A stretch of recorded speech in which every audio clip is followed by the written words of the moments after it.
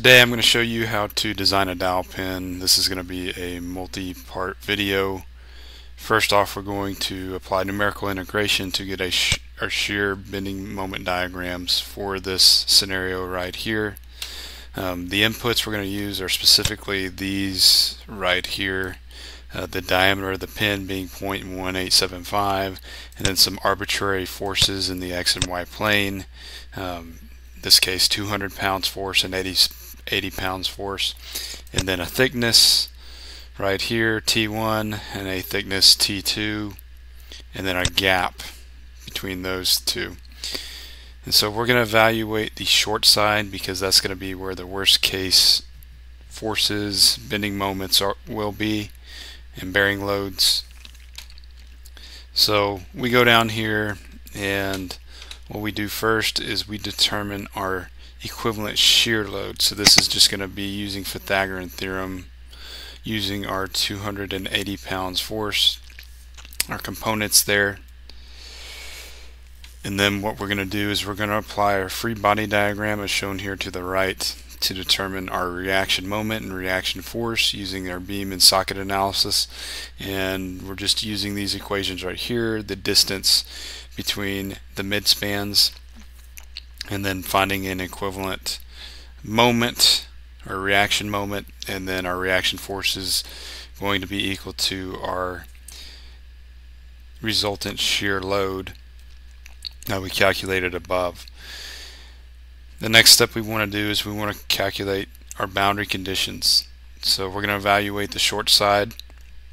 So we're going to make a cut at x equals 0 along our shear plane, and then we apply the equilibrium equations to determine our shear force at x equals 0 and bending moment at x equals 0.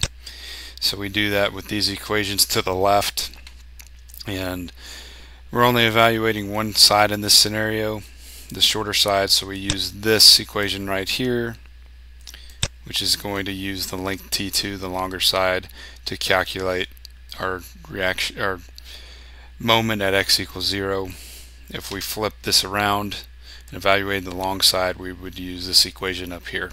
So you can see we get a higher bending moment here for analyzing our shorter side. So after we've done that, we can go ahead and put our thickness up here, our reaction force, our reaction moment, and also our moment at x equals 0 using our method of sections, which we just calculated. And then we want to develop shear and bending moment diagrams and bearing diagrams. So what we do first is we specify our step size. So our length here of the member we're evaluating is 0.1575. We go ahead and just space it out, and we cover that distance using a specific step size. In this case I'm using 55 segments. The next step we want to do is calculate our bearing. So if you recall, our bearing load right here is going to be equal to, from our reaction force, is going to be uniform and equal to our load over our thickness. And then our bending moment right here looks like this distribution. So we'll go ahead and calculate that using these equations. So it's going to be our force. I want to freeze that, divided by our thickness. That's our line load caused by our reaction force, and that's going to be the same all the way through the thickness, along the thickness of the dowel pin or member. And then we're going to use this equation to calculate our line load from our moment. So it's going to be negative 12 times our reaction moment, and you want to freeze that, divided by our thickness cubed,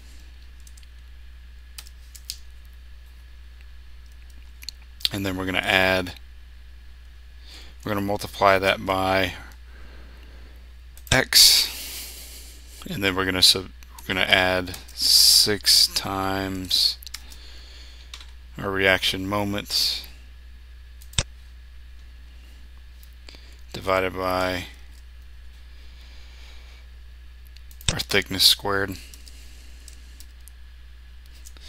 you're going to want to freeze the thicknesses and the constants here. Freeze everything except X. And it's going to correct it for me.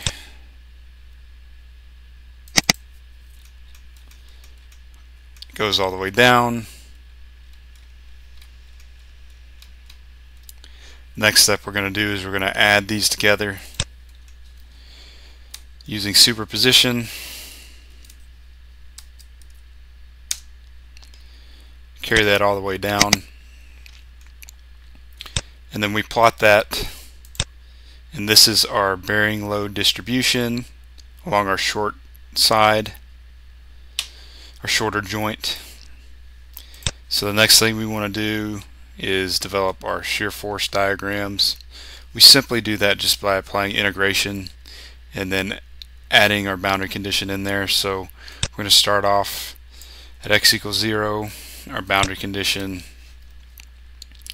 is equal to what we determined right here, 215.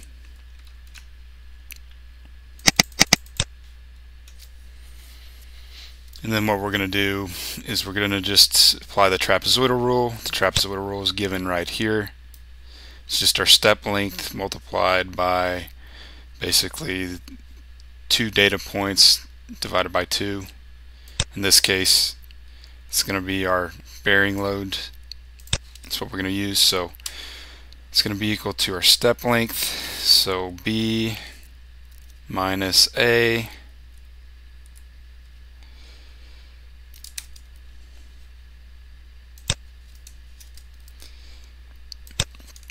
multiplied by FA, which is our first value, plus FB, which is going to be our second value, divided by 2, and then we add the previous value, and we step it all the way down. And I forgot to add the negative here because we're taking the negative integral.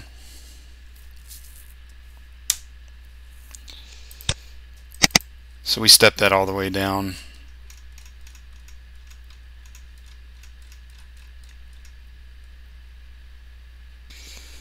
And we end up getting, we plot this, and we end up giving a parabola distribution. And you can see here, we start at our boundary condition and we go all the way through, and we end up at 0 at the end, which is what we expect it to be. We want it to end at 0. So now we want to determine our bending moment diagram. So once again, we apply our boundary condition at x equals 0. In this case, it's going to be this value, which we determine from our method of sections. And then we simply integrate our shear force values or distribution as shown right here using the trapezoidal rule, and we'll go ahead and do that. So it's our step length B minus A multiplied by the average of our shear force values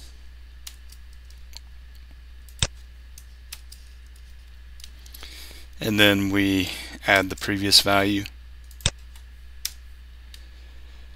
and we carry that all the way down, and then we plot it. I already had these graphs pre-plotted for us, and you can see this is our bending moment distribution, and it ends up at 0. We have a little bit of error because of numerical integration. So I hope you learned something, and in the next video we'll go ahead and calculate our margins of safety, show how to do that for bearing in our dowel pin and shear pull out. So I'll see you next time. Adios.